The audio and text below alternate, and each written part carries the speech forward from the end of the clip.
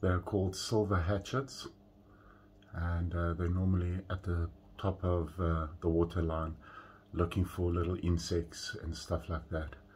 They are really flippin' cool fish. So they stay on the top, just moving around looking for food. It is really nice to have them. I think they're amazing fish. And this is what the rest of the tank is looking like. So my CO2 injection is really done well for the quality of the plants.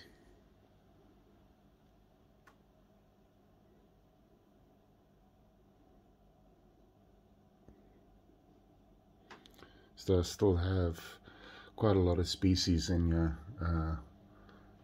but the silver hatchets being my favorite at the moment.